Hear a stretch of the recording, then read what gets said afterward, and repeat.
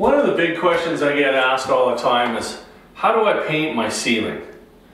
Well, the first thing you got to determine is, has your ceiling been painted before? That is very, very important. This one here has not been painted before. You can basically go up there with your fingernail and just give it a little scratch and it comes off really easy. Chances are it has not.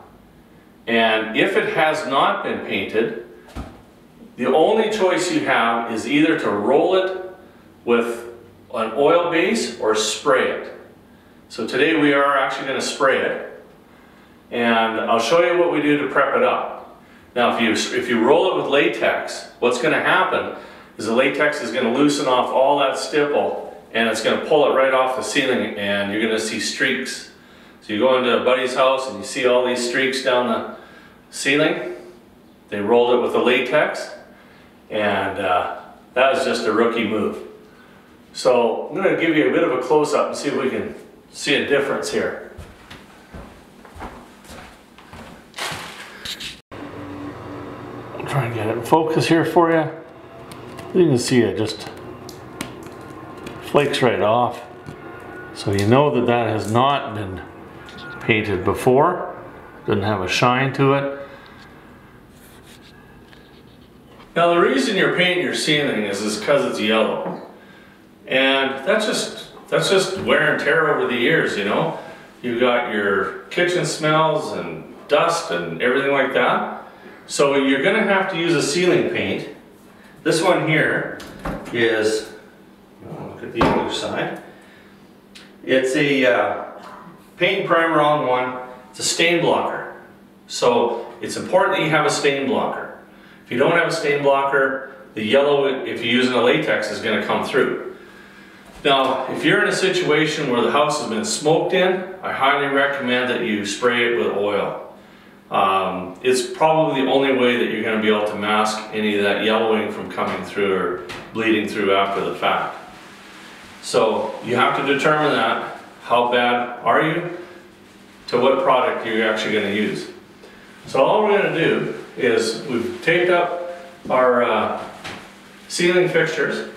And we just got to run tape along the walls, and you got to make sure that your floor is all taped up. Remember, you're spraying, it's going to have some overspray.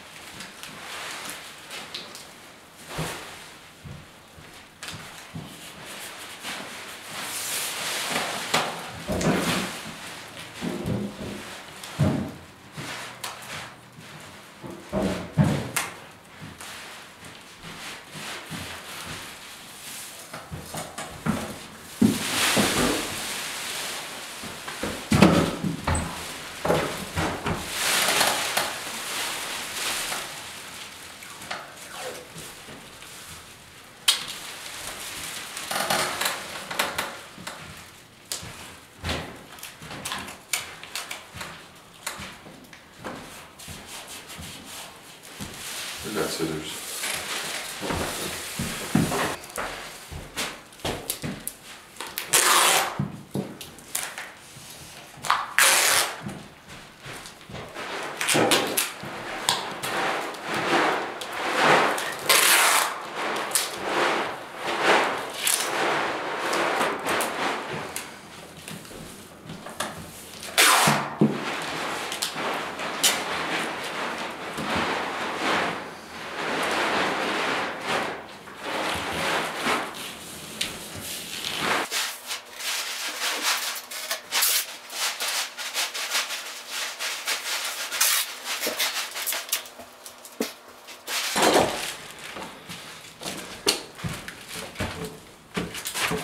So we're using an airless sprayer, and these are cheap and easy to rent.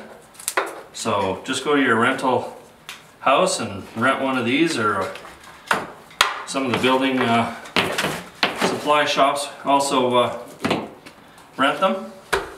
Best way to do it. If you're going to use like a gun, it gets pretty heavy. If you're doing a whole house, if you're doing a room, that works fine. This is the best.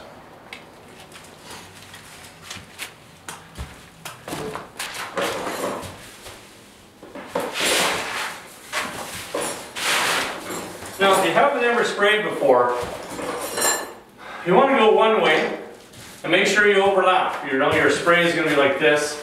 You want to go about 50%, and you're just taking your time, okay? You're not trying to save the world right off the bat.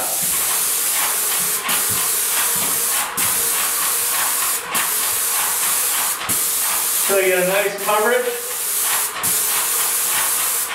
We're going to do 2 coats, and then we're going to go the opposite way.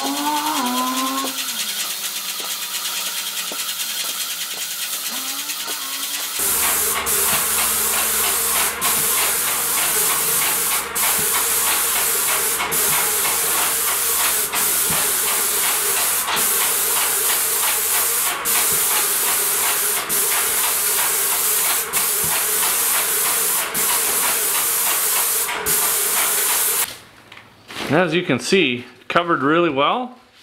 Just gonna let it set for 10 minutes or so. I'm gonna take the plastic down. You wanna go nice and slow when you do that.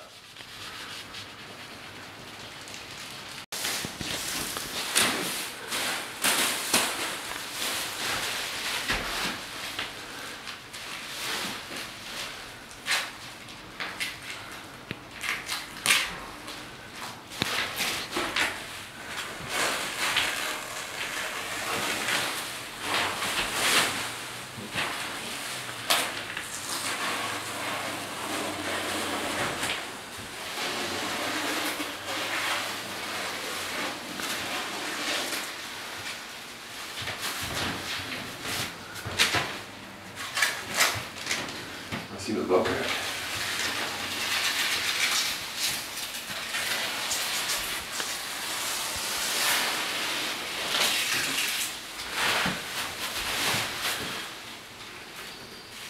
Helps to be tall.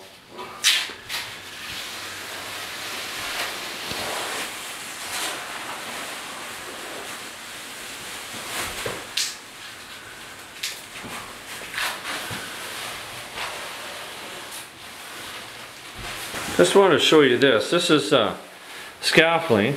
I don't know if you can see down below, but I actually built a structure that goes down to the floor, comes up so that we're able to put some heavy duty planks down when you're working, you know, way up. Don't just flange something together. Do a good job. Just take your time. You want to enjoy your nice new ceiling, so don't fall.